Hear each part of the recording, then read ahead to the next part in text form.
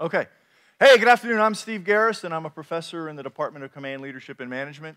My department teaches the core courses to the resident students in strategic leadership and defense management, but I also teach electives in critical thinking and judgment, which is what brings me here and us together this afternoon. So my goal over the next 45 minutes is to hopefully provide a condensed glimpse of how we approach and teach critical thinking here at the War College. And hopefully in the process I give you some skills that you can take and use. I'm going to go fast because I have a lot of stuff I want to talk about. I want to try to leave some time at the end for questions. However, if you have a question or a disagreement or pushback or clarification anytime in the presentation, just go ahead and grab the mic and interrupt me and talk. I'm comfortable with that, but kind of raise your hand so I don't think it's my mother-in-law, okay? All right, let's get started. So let me start off with a case for you. So folks say, hey, you're a leadership guy. I'm an industrial and organizational psychologist by trade. What do you think are the key attributes of effective leadership?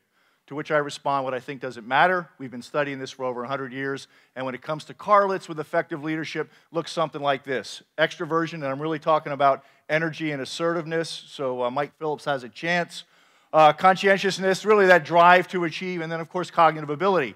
And the higher up you go in organizations, the more that cognitive ability thing becomes important. Now I've got some bad news for you.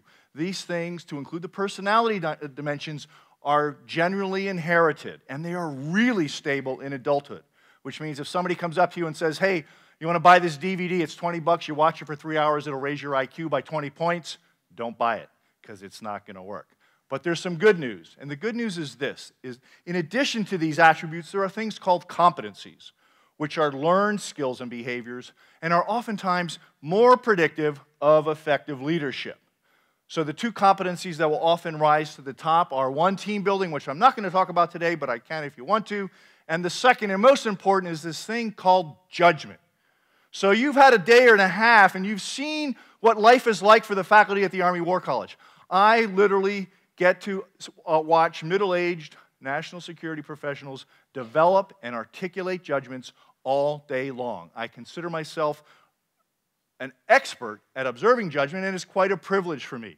So I listen to students talk about what they would do in the Ukraine, or maybe how they feel about changes to military compensation. Last couple years we've been talking about Iran, and here's a judgment that I heard the other day, and it's a doozy, right?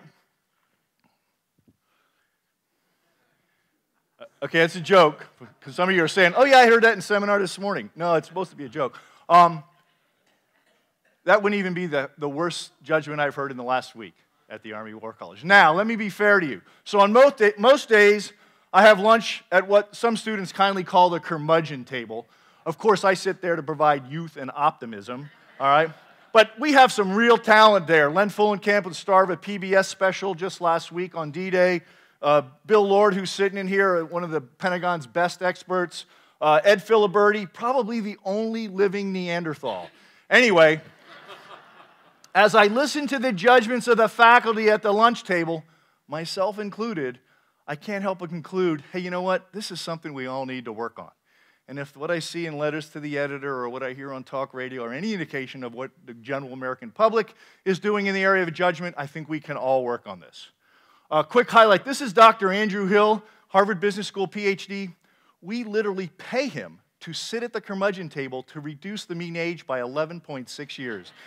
Notice he's not even eating. He's just looking at his watch. 4 more minutes today and I can go.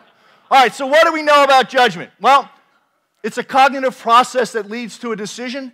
Book written on judgment several years ago by a guy named Noel Tichy and Warren Bennis, who some of you may have heard of.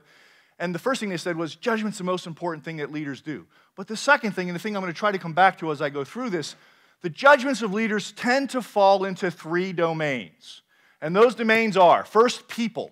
Who you hire, who you fire, who you put on the team, take off the team, who you decide to mentor, who you decide not to mentor. If you read any of the talent management literature, many people will assert that you need to spend 25 to 40% of your time on people in the people domain to be an effective leader. That's the first domain. Second, strategy. Where are you going? Okay, so who's this right here? Clausewitz, yes. So you're at the Army War College, and there is a requirement in law that every presenter have a picture of Clausewitz somewhere in their presentation. So when you go up today and say, did he have the Clausewitz picture of the dead Prussian general? It's right there. But I'm actually not talking about kind of the grand strategy that you've already been exposed to here. Within organizations, I'm really talking about all those decisions you make that lead to what should be your principal goal: sustainable, competitive advantage.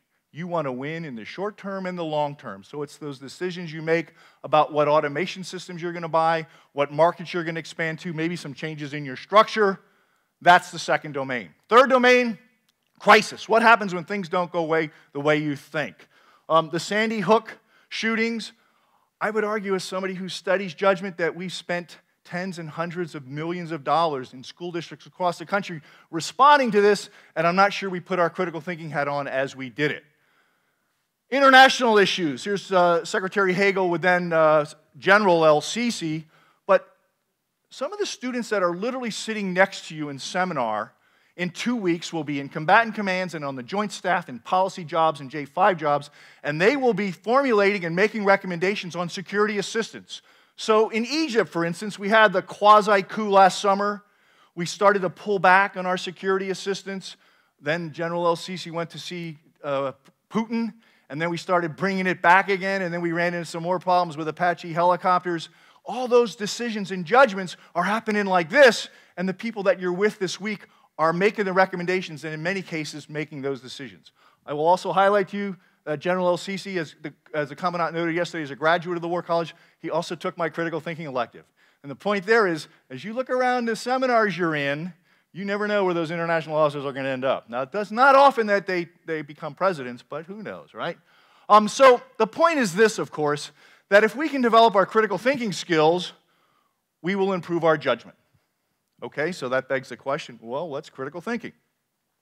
So at this point, I would usually say, hey, folks, this isn't rocket science. And then a couple years ago, I was giving a presentation at the Missile Defense Agency, right? So you know how this is going to end. And I said, folks, this isn't rocket science. And the three-star sitting in the back said, Steve, stop. We know how to do rocket science, and we suck at critical thinking. So I can't say that anymore. What I say is, hey, this isn't rocket science. In many cases, it's harder. And I'll explain that as we go through this. The first myth we need to dispel defining this is the word critical. So telling somebody they're an idiot and their ideas are stupid is not critical thinking, but I've worked for leaders who thought it was good leadership, as I'm sure some of you have. But the problem in defining critical thinking is that there are numerous disciplines that kind of have their finger in the pot. Obviously, it goes back to Aristotle and philosophy, psychology, education. There's a whole discipline called judgment and decision making. I'm passionate about behavioral economics. They're all adding to this kind of view of critical thinking, and you can never get one definition. So I'm going to put 3 of them up here and then highlight some commonalities. First of all, it's deliberate or purposeful. You don't sit on your back deck with a cigar and a glass of wine and do critical thinking. Normally, you're doing it in response to a project, a requirement, or a crisis. Second, there's obviously going to be an evaluation of evidence. And I've underlined this word skepticism. And it's important for me to highlight to you that when I say skeptic, I'm not saying cynic. They are really, really different. When you see the word or think about the word skepticism, I want you to think of these 2 words: systematic doubt. Okay? Systematic doubt. Critical thinkers apply systematic doubt to the complex problems that they face. And the third commonality, of course, there's going to be self-awareness and reflection and asking yourself, hey, what do I bring to this problem? If you buy the whole left brain, right brain thing, you could argue that what makes this so hard is you need that kind of that rational, analytical side of your brain to work at the same time that you're trying to see things from a whole bunch of different perspectives, the right side of the brain, and it makes it difficult. Okay, so how do we develop this? Well, the first thing you need to do is create the need. So hopefully nobody in here has had to deal with a family member or a close friend who was an alcoholic. But if you did, you would probably agree with my assertion that they did not decide to address their alcoholism because you told them to.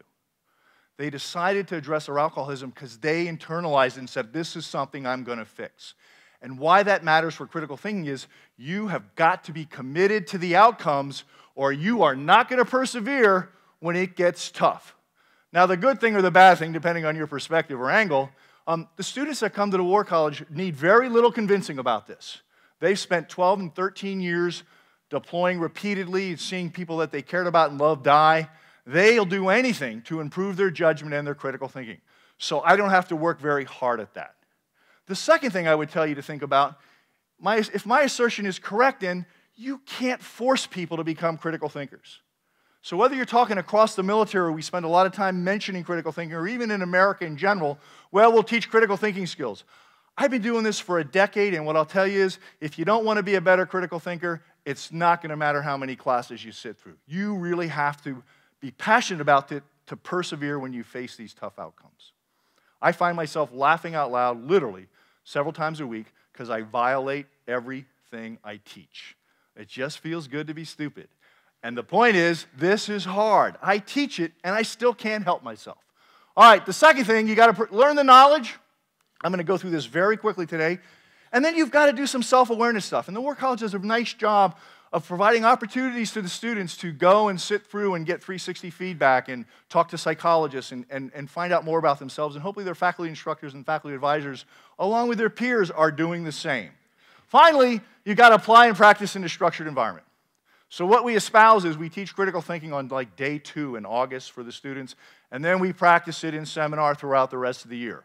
What I will tell you is it's inconsistent. It's not only the skills of the faculty instructor, but it's kind of the atmosphere that develops in that seminar in terms of whether or not they're going to develop those critical thinking skills to the level we need them to. Because what often happens is the students graduate, they go out in the Army, and they say, I've got 4 or 5 of my students that took my elective in here, and I recommended that they take this presentation, if you get my drift and what I was trying to tell them.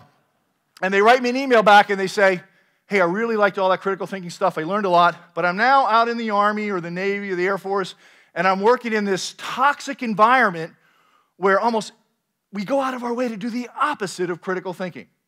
So if you think about that, it's really a multi-level phenomenon. You can learn all the critical thinking skills and really work at this, but if you're working in a climate and culture that doesn't value it, you end up being more frustrated than if you had not learned the skills at all. So as leaders, we have to create this climate and this culture that values critical thinking. All right, so I have this thing here that says critical thinking is hard. Let me give you the Steve Gerras view of why that is. My argument is that we've been hardwired by tens and hundreds of thousands of years of evolution to do the exact opposite of critical thinking. What do I mean by that? Well, we like to win. The caveman had said, you guys go ahead and beat me back to the cave. I don't care. This thing ate them, okay? Their genes aren't in this room today. Now, why does that matter? Well, because if you're sitting at a high-level board meeting in your organization or you're sitting up in seminar with the students, you can just see this. It becomes more important for the person to win the argument than to get the right answer. They want to win the argument, and getting the right answer is irrelevant. I'm telling you, you're hardwired that way. Second, we naturally protect our self-esteem. So humans generally are social animals. We care what other people think about us. So as we develop beliefs throughout our life, when we see information that confirms those beliefs, our dopamine reward pathways light up and it feels good. When we see information that doesn't confirm our beliefs, that doesn't happen. We therefore spend most of our lives walking around and looking for information that confirms our perspectives, and that's a problem. We often forget. We think there's one brain up here. I would argue that there's 4. There's a lizard brain and a mammal brain and a primate brain and a human brain. And we think the human brain, the prefrontal cortex, is making all the decisions, but as my wife will tell you, the lizard brain, at least for me, makes a lot of decisions. It's all that stuff back here that's making a lot of decisions for you. Okay, and we're hardwired that way. Third, we conserve energy. Okay, not that kind of energy. I didn't know what picture to put up there, so I just put that one. But it's called the law of least effort, and it applies to more than just my 2 sons. We're lazy. We take shortcuts. I don't know, the evolutionary biologists would probably argue we're conserving our energy to go kill the mastodon or something along those lines. But it becomes a barrier to really persevering through and doing the critical thinking. And finally, we quickly categorize. It probably goes back to the fight or flight mechanism. But much like this guy up here that I talked about, you could see where the caveman who said, oh my gosh, a threat. I'm going to take a few minutes and try to understand this situation from their perspective. Okay, they didn't make it back to the cave either. Those genes aren't in this room today. So my argument, of course, is that for tens and hundreds of thousands of years, this hardwiring served man well. But in the complex 21st century, of which you've probably talked about that for the last day and a half, this becomes a barrier to critical thinking. So what's my case? My case is there are some things that we are. Cognitive ability, energy, goal orientation, and there are some things that we do, these competencies, team building and judgment. And if we can develop our critical thinking skills, we will improve our judgment, especially in the domains of people, strategy, and crisis, and become better leaders. And we are hardwired to do the exact opposite of that. Okay? Are you with me? Everybody's with me? All right, so how do we address this? Well, I developed this model about 8 years ago. It's now part of the Joint Doctrine in the Operational Design Handbook. There's a couple things, and I'm going to use this kind of as an outline to walk through the rest of the presentation. But there's two things I need to highlight. First of all, there's arrows on here, but that's just because it's for the military. If I made this thing all balloons and clouds, the military wouldn't look at it. They want to know where to start and where to stop. But it's really not linear. You could start down here and think about implications and then look at points of view. It doesn't matter. What matters is that you understand these concepts. The second thing is that when you get to this point right here, requires critical thinking, 99% of the time, I want you to go right across the top of the model. Where you're thinking about where you're going to sit when you come in here or what you're going to have for lunch or what you're going to wear today, just go right across the top of the model and make a decision. However, if you're going to redesign the nation's healthcare system, if you're going to change our immigration laws, say you wake up one day and decide to do a preemptive war into the Middle East, I would tell you to come down here and do some of these things, okay? So as a psychologist, we have some terms for this. This is often called intuition, heuristics-based decision-making. We also call it automatic thinking. And down here, obviously, critical thinking or controlled thinking. So what's the difference between the two? A quick exercise. You're calling your spouse to see who's picking up the dog. How long do you prepare for that phone call? You don't. You're shaking your head, right? You just pick up the phone and call. Automatic. Okay?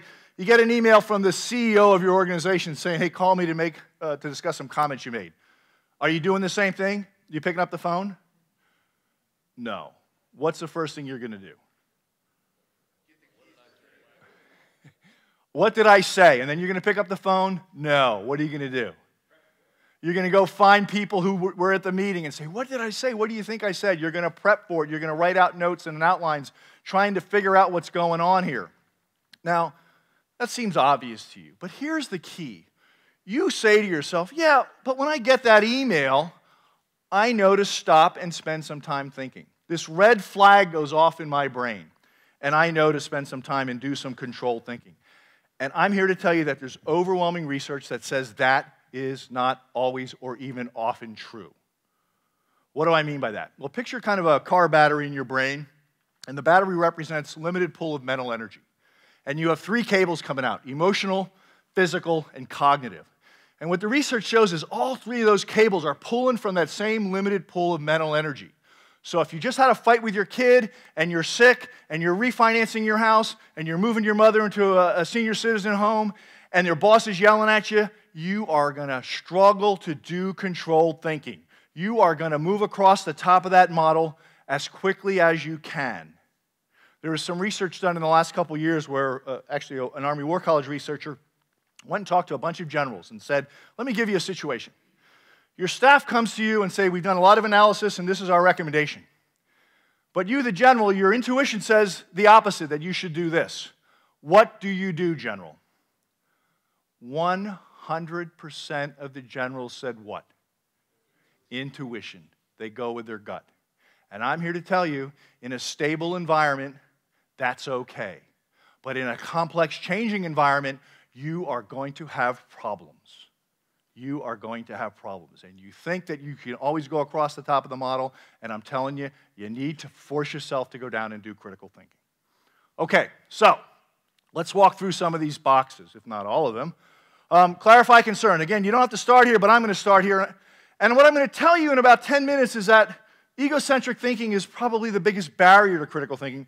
But what I'll tell you, that I really kind of a realization I've come to this year, this is the thing that we in the military are weakest at. That's what we're weakest at. What do I mean by that? So I had a general from the Pentagon come to my seminar about 18 months ago. He'd been in the Pentagon for 5 years. I said, hey, sir, what's the biggest problem you see in the Pentagon? Like this. He said, we don't take the time up front to think about the problem before we start making decisions and executing. It reminds me of this Einstein quote that probably many of you are familiar with about the 5 and the 55-minute rule. In the military especially, we almost reverse those around. And we think about it for 5 and we go at it for 55. Now, I'll bet you there are some new members in here that are saying, well, that's what we need in our organization. We can't execute. And these military guys, they can execute, and that is true. But if you're executing in response to the wrong issue or in the wrong way, you're just making more problems for yourself than you already had. So you have to figure out that balance, and that really requires critical thinking. So what do I mean by clarify concern? Well, the argument is that we tend to spend most of our time getting to courses of action as quickly as possible and not spending the time right here in the middle on problem identification and construction. So the students, and you can talk to your escorts or the people in seminar, they've had classes and theories presented into this year such as design theory. We force them and give them a methodology to spend the time thinking about the problem up front and not getting wrapped around these courses of action too quickly. And they can walk you through that if you have time up in seminar. The question we have to ask is, what problem am I trying to solve? And I will tell you, I've been here 10 years in the faculty. We teach this. I would not be surprised if the next decision I saw come down from the hires that be, and I know I'm on TV here, so this is a little risky, half the people that received it didn't say, I'm not sure what problem we're trying to solve. We struggle with this at the War College where we teach this to the same degree that we do in the military. And I think we're just hardwired with that performance orientation, which is a great strength of ours, not to spend the time thinking through these problems. And then communicating in many cases, hey, here's what we're trying to do here. So put the communication piece into the critical thinking toolkit also. Yes, ma'am, go ahead, please. When you refer to people, are you referring to women as well? No, ma'am. Yes, I am. I'm just kidding you. Yeah. Can I infer from that you think there's a difference between men and women with critical thinking? A bit, yes. I would agree or disagree with you except for one problem. We really have a hard time measuring this. There's measures out there are critical thinking things, tests that you can take, but they're really specific. I've been working for years to try to develop a measure of critical thinking so I can see who and what kind of demographics maybe do it better or not. I don't know the answer. And I can't generalize from my experience here because how many women do I have in my seminar every year? 1, maybe 2. And if they're in here, they're great critical thinkers, by the way. No. So I'm not comfortable even going there. But it's hard to measure, and I think some aspects of this the research would support, and other aspects of this I can think where the research might push against it. But my overall answer is I don't think there's a lot of support saying one way or the other, mostly driven by the fact we don't really know how to measure this. We don't know how to measure this. Okay? All right, so what problem am I trying to solve is the question you need to ask. And then the real difficult part, and the reason why I say this is something that we really struggle with in the military is this question. Am I addressing a symptom or the actual root cause? And what I tend to see, especially in government organizations, is we tend to address what the root cause produced rather than the root cause itself. And I think that's probably normal for hierarchical organizations, although I think if you have a profit and loss responsibility, you're going to be more inclined to drive backwards to figure out what the root causes are. We don't have that pressure as much in the military or in the federal government or state and local governments. And the reason why is we don't want to have these really uncomfortable discussions about what are some of the root causes to these issues. Military sexual assaults. You don't read in the paper, well, they had a conversation about who they're bringing in and kind of what their values were and how they're screening people. We're not going to have that conversation. I'll have it with you now because this is non-attribution. It's only going to be on the internet. I don't know if anybody watches that. But that's a discussion that we ought to have, and we kind of sometimes have it behind closed doors, but we don't have it outside of, in a much larger audience. And you could pick any issue that we face in the military, and as a nation, and I would tell you, we don't want to have uncomfortable discussions. Some of my European students do this much better than Americans do. They will have more candid conversations. Some of the other parts of the world are less inclined than Americans to have those uncomfortable conversations. And you can talk about that when you get back up in seminar.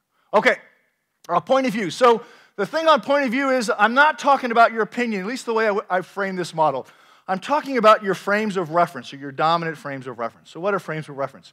They're the complex knowledge structures you form throughout your personal and professional life that affect the way you look at issues. So if I said to you, ma'am, what do you think about the Affordable Care Act? And you say, it stinks. I would say, no, that's your opinion.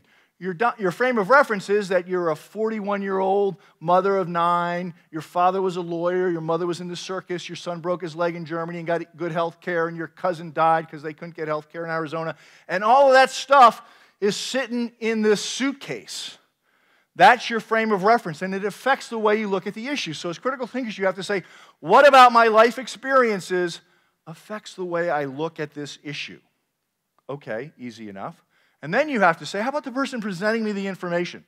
What about their life experiences? What about who they are affects the way they're looking at the issue? And then what are the other relevant perspectives that I can empathize with so that I can more fully understand the issue? And you're nodding your head, you say, okay, it's really hard. So let me give you an example of one of my laugh out loud moments. So the issue is illegal immigration. I don't know why, probably because the way I was raised and my life experiences in the military and outside the military and raising my own kids, I tend to be a rule of law person. My view is don't ever reward stuff you don't want repeated, or it's just going to repeat itself more and more. So I'm kind of a rule of law person. Take the illegal immigrants and send them back home because we don't want to reward that. And yeah, I understand that we need people who work in orchards and put up drywall and put up roofs. And I understand if you're in a border state, you probably have issues in your schools and your emergency rooms and so forth. And I understand all that, and I can empathize with that. I'm still a rule of law person. So, it's May 14th, 2010. It's prom night in Carlisle. And we have this 22-minute hailstorm with these things coming at the southwest part of town at about 60 miles an hour. So every house in the southwest quadrant of town needs to get a new roof, to include me. So August 1st rolls around, it's about 90 degrees, and this club cab pickup truck shows up in the front of my house with Texas plates, and these 6 guys get out, and they're all from El Salvador. I know what you're thinking, were they legal? They were. I said to the foreman, are these guys legal? He said, sí.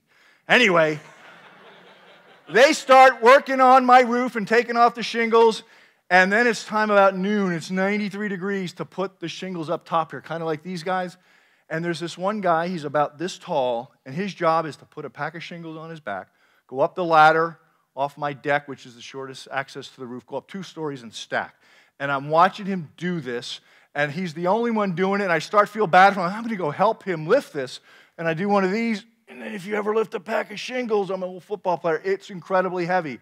This guy was sometimes taking 2 packs on his back at a time. And I had to have this epiphany. I'm like, I've been teaching and talking about looking at things from multiple perspectives. But being around this guy has changed my view on illegal immigration. Because I don't care what we do with illegal immigration, but we got to keep that guy around, right? Because if we're really about sustainable competitive advantage, we're going to win with people that work that hard. And we're probably not with people that don't work that hard. And then I thought, well, really, is that the deal, Steve? You have to personally experience things to understand them from all perspectives. Can you think of other examples of that? That didn't take long to do, okay? So why does Senator McCain differ with his party on torture? Because he was tortured, right? He surely disagrees with this guy, but this guy disagrees with his party on what? Gay marriage, right? Why? Because his daughter wants to spend a life with somebody she loves. Fair and balanced. The president pushed back on the D.C. Teachers Union when Michelle Rhee was the chancellor harder than most Democrats would have expected. And I don't know why, but it probably is like me. When you send your kids to school, you tend to look at the school systems differently. But the point is you can't possibly experience all of life's angles on these complex issues that we deal with at the strategic level, so you got to figure out ways to get that information. Go read stuff that you typically wouldn't. Travel.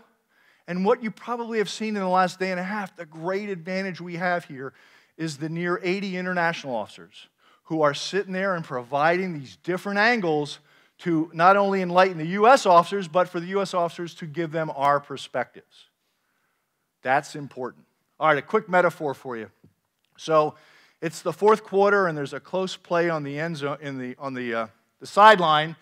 And what happens? These guys get together. Now, what are they doing? What are they doing? Somebody here watches football. They're talking about the play, right? I show this picture because people say, well, if I do all this looking at things from other perspectives, I won't appear like a decisive leader. Is there someone in this picture who's going to make a decision? Who? The guy in the white hat is going to make a decision. And what's he doing? He's listening to everybody tell their perspective of what they saw. He might go over and look at the instant replay where he literally looks at every angle of the play. My question to you is, why does he do that? So he can make the right decision. Looking at it from multiple angles so he can make the right decision. Now here's the key thing, and I really want you to listen here. So this guy, the head ref here, he called the guy out of bounds. And he talked to the umps, and 2 said he was out and 2 said he was in. And then he went and looked at the angles from the TV camera, and the first 2 were ambiguous. He couldn't tell. On the third one, he realized he was wrong. And he called him out, but he's actually in bounds. And here's my question to you. What did it feel like to be wrong?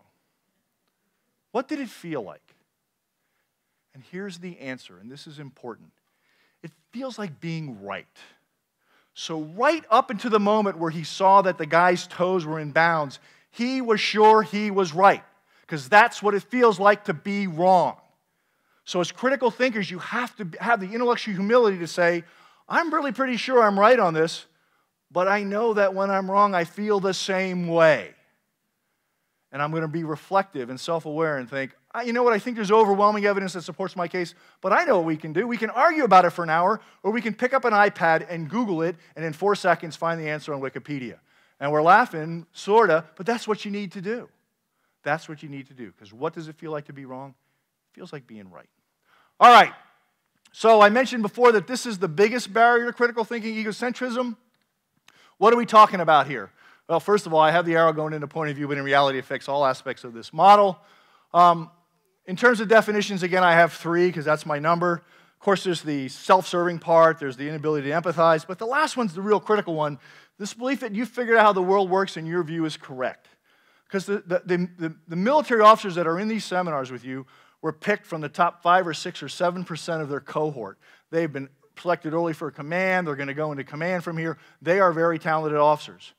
And it's easy for them, and I was a retired officer, and so I kind of commiserate with it, to think, well, I wouldn't have been selected if my judgment was all messed up, so I think I figured out how the world works, and my view is correct. And as a person who observes judgment, I can tell you that becomes problematic. All right, so what kind of manifestations does it lead to? Some dispositions. I only remember stuff that supports my view. I'm narrow. My way's the right way. And then I don't even see stuff that doesn't align with my view. And you can sit in the back of a seminar, and when somebody's telling you something that is completely opposite your perspective, you almost watch their nonverbals turn off. And you go, oh, that's not a good thing, because you're going to be leading here, making a really important decision, and you're not going to hear information you need to hear. Now, oftentimes I'm asked the question, hey, Steve, what's the relationship between critical thinking and IQ? Okay, so my picture of Einstein. So I'm going to relay to you a study that was done. And what I'm going to do is I'm going to take this half of the room, and I'm going to tell you that you guys are brilliant. All right, I've sorted you, and you're brilliant. And you guys are not sitting on this side, if you get the gist, okay? And then what I'm going to do is I'm going to pick an issue, and let's say illegal immigration, and I want you to write down your position on illegal immigration. I don't want you to do this. And then I want you to write all the reasons that you support your position. And when you're done with that, I want you to write all the reasons against your position. And guess what we're going to find when we're done? You guys over here will have an overwhelmingly larger number of reasons supporting whatever position you have than you guys. But when it comes to reasons against your position, they're about equal. So what happens to this group? You become really confident in your views, because you can think of all these reasons that support your position and not that many against it. And that overconfidence, especially at the national security level, and there's a long history of this from McNamara to Rumsfeld, becomes problematic. So you've got to be self-aware and think about that.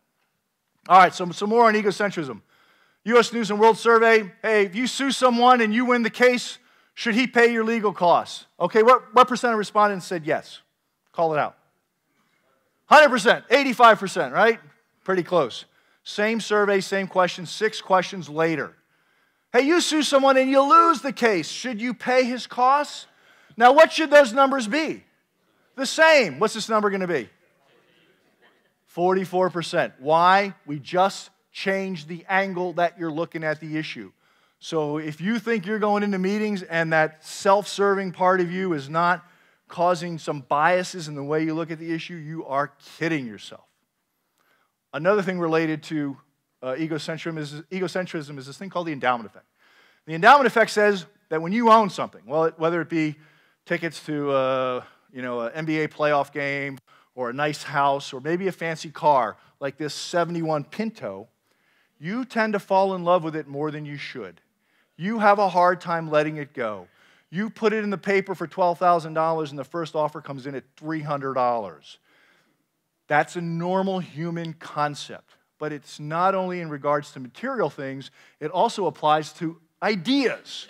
So when you develop beliefs, you tend to fall in love with them more than you should, and you have a hard time letting them go.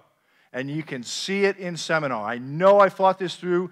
If I'm wrong on this, my whole worldview is dorked up, so I'm going to hang on to this baby forever. And it's all happening in the more primitive parts of your brain, and you don't even know it. Another study for you. Okay, so you're all equal now in terms of IQ. What I do is I say, everybody bring in your favorite recipe. And then I take the recipe and I give it to a panel on one of those TV food shows. And I come back to this half of the auditorium and I say, the panel thinks your recipe is spectacular, but they think you should add a teaspoon of sugar. And to you, I say, the panel thinks your recipe is spectacular, but you should take away a teaspoon of sugar. And then I give you all a survey and I say, what did you think of the feedback? Half of this group is going to like the feedback and half is not. Who's going to like it? These guys. Why? I'm adding to the idea that they love, their favorite recipe. And you guys, I'm pulling a little bit away. So when you go to meetings and somebody says, well, it's a great project you've been working on for 6 months, great recommendations, let's double it. All the dopamine's getting fired. If we say, great work, so we're going to do about half of that, it doesn't work that way. And as critical thinkers, you're self-aware of that, and you understand the endowment effect. All right, quick sort of aside. So ever since I've done this presentation, I've showed this picture of the 71 Pinto. I went to high school with my friend Stan's. He had a light blue Pinto, and we drove to it to school every day, and it is the worst car I've ever been in my life, okay? People kind of give me a little chuckle. Well, Carlisle, as some of you may know, is the car show capital of the Northeast. The first week of June, much like this weekend, we always have something called the All Ford Nationals. In 2011, as part of the All Ford Nationals, we had the 40th anniversary, you know it, of the Ford Pinto, to include a Pinto parade. Right there's the car I went to high school in. Okay? So I'm standing in the middle of Hanover Avenue, and off to my right are a group of car owners, and they're having one of these We Are Penn State shouting matches, and one side is yelling, Pinto! And the other side is yelling, Bobcat! Now, I see some people in this room who know what I'm talking about. They go back that far. Why are they yelling Bobcat? The Mercury version of the Pinto. So I'm standing here and I thought, my God, I just talked to the NSS new members 3 days ago about the endowment effect. I'm going to walk over to this group and explain to them that just because, much like me, you got your first kiss in 1975 in the back of this Pinto, it doesn't mean you have to hold on to the car for 40 years. I'm also going to tell them something about the Ford Pinto that everybody knows, apparently, except for them, which is what? It blows up. The gas tank is in the headrest, you morons. So I start walking over to tell them that, and I did a reverse step march when I saw this. They know it. They know it. Okay?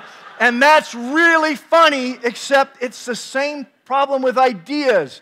And when I see students going at it and they're not changing their minds, I just look out and go, kaboom, kaboom, you're not letting it go. That's the endowment effect. All right. I'm going to move very fast now. So assumptions and inferences, 2 more clouds. I could spend an hour talking about how we fail to change our underlying assumptions in life, but I'm instead going to do a quick diagram that says you have a stimulus, you make a quick inference like that, and the inference is based on your underlying assumptions that you've developed throughout your life. Picture the stuff in those suitcases. Here's the issue. You think everybody in the room is making the same inference you are, which obviously implies that they all have the same worldviews and assumptions as you, and that's not true. Critical thinkers realize that people make different assumptions because they have different underlying assumptions for how the world works. So a quick exercise. You're at an important briefing and you see several misspelled words. Quick, what's your inference? Call it out. The presenter is dumb. What else? Lack of attention to detail. What else? Doesn't care. They're in a hurry, right? Think about that. Those are different inferences. Those are different inferences. I put up, the ones that you usually hear. They're dumb because you have an underlying assumption that smart people spell well. Is that a good assumption? It's actually not. But remember, what are your judgments about? People, strategy, and crisis. So you're sitting there watching this person, you're thinking, misspellings, dumb person, I'm going to give them a bad performance appraisal because smart people spell well. It's actually not necessarily true. Are they in a hurry? And you can look at those assumptions and say, are those true? The key is, as critical thinkers, you understand that you're always making inferences. You oftentimes make them just in response to nonverbal behaviors, and you think everybody's making the same inference, and they're not, because they have different underlying assumptions and different life experiences, and you're aware of that. Okay. So now I could spend 6 hours talking about this, but I'm going to do it in 2 minutes. And just tell you, if you really want to learn more about it, just Google Gerras critical thinking, and the first thing that will come up will be a paper that will walk you through these in maybe 4 or 5 sentences per fallacy or for bias. But before I talk those, I want to talk some other things to consider when you evaluate information. And the first is the credibility of the source. Is the source credible? Now I'm going to save you all a lot of time and tell you a shortcut. How do you know quickly whether a source is credible? They agree with you. Oh, you're laughing, but that's what you do. If they don't agree with you, what do you say? Oh, that guy used to work at Lehman Brothers. He didn't deploy to Iraq. And you start coming up with these rationalizations for why they're not credible. Be sensitive to that. If they agree with you, you think they're credible. Second, what I would tell you is figure out the underlying assumptions that drive your life or your organization. Develop testable hypotheses to confirm that they're true. Figure out experiments or look on Google Scholar or look back historically to see if there's some support for that, and then if you are wrong, change your worldviews. And that is so easy to say, and it's very, very hard to do. But you have to get that information and evaluate it, and then be willing to alter your perspectives on life. All right, so the 2 things I'm going to quickly talk about, heuristics and biases, logical fallacies. So a heuristic's a rule of thumb. It's a shortcut. We do them all the time. We have to. If you misapply a heuristic, however, it's called a cognitive bias. And at the strategic level, it can lead to really, really problematic decisions. The good news is that these biases tend to fall into 3 areas: availability, representative, and anchoring and adjustment. So availability heuristic. If I remember it, it must happen a lot. So it's time to go into Iraq, and I can think of Kosovo was just the Air Force, and Afghanistan, a couple Special Forces guys on horses, and some B-52s. Let's go in light. Kaboom, right? Kaboom. I remembered it must happen a lot. Now, switch that around a lot and think about your discussions up in seminar.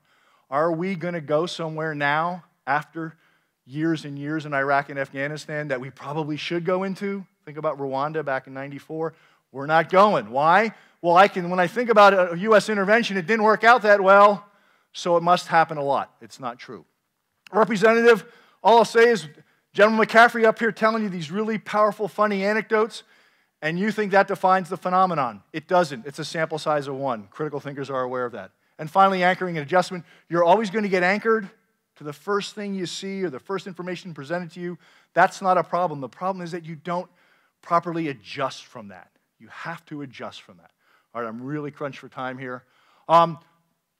Moving from biases and heuristics to logical fallacies, there's obviously 20 or 30 of these. It goes back to Aristotle. These are the 9 that I put on my model. But what the students do is what I call the trifecta of logical fallacies. And it goes like this.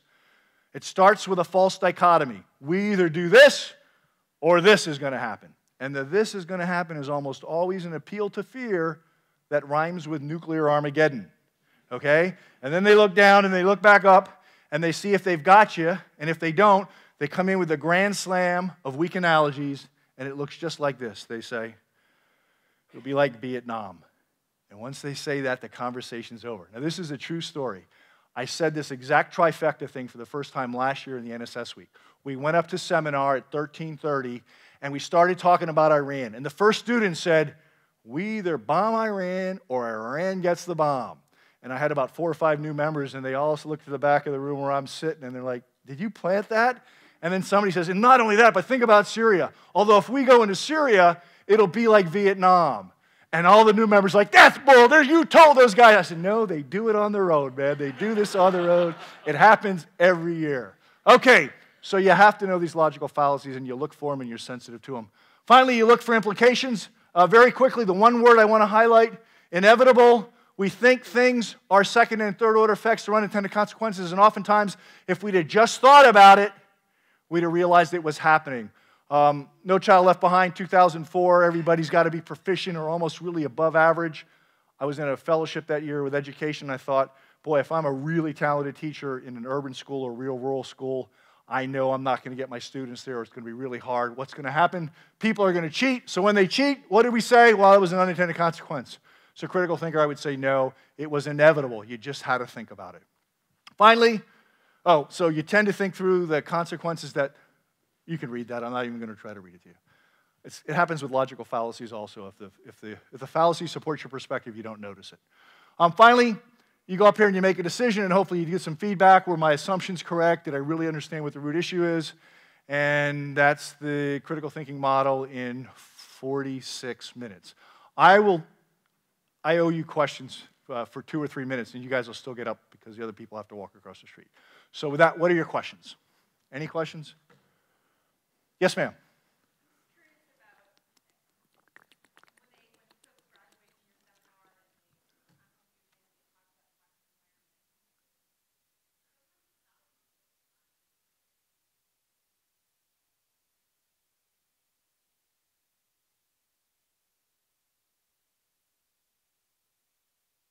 So here's my kind of epiphany on this one, and you're going to disagree with me, I know, but for some reason it seems to me when the higher being or God put into people the intellectual and moral courage to disagree and apply critical thinking, he used a turkey baster, and when he sucked it open, he pulled out all emotional and social intelligence. So for some reason, the people that have the courage to stick, they don't have the social intelligence to know how to do it in a way that is productive. It's the curmudgeon in the corner saying, oh, that's a stupid idea. We did that 10 years ago. As opposed to, hey, I can see a lot of benefit with that, but I think we should talk about some challenges that, it just doesn't, they don't go together as much as they should. So we spend time here talking about social intelligence. We have lessons in self-awareness, but I really think that's what it takes. It takes the social savvy to know when and how to present the results of your critical thinking. And my experience is they don't align very well. Whether or not you agree or disagree with Matt, I don't know, but I'm right. Yeah, please.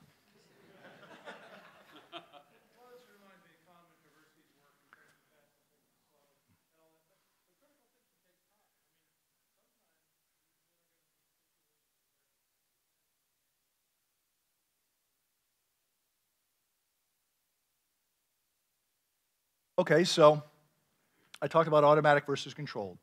Does the Army understand that dichotomy? You betcha.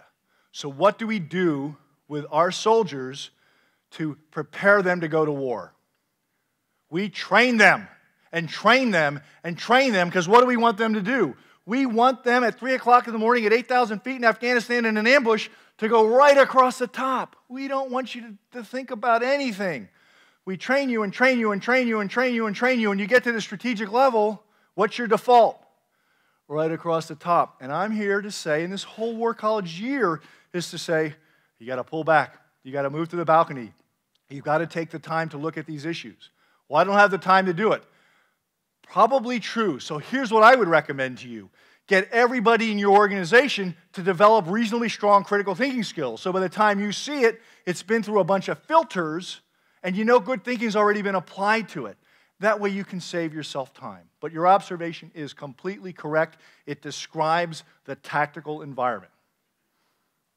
But more so, the tactical environment is looking a lot like this also. Ask your students about the complex situations they were in as even captains and majors in OIF 1, 2, 3, and 4 in Afghanistan. Yeah, last question. Go ahead.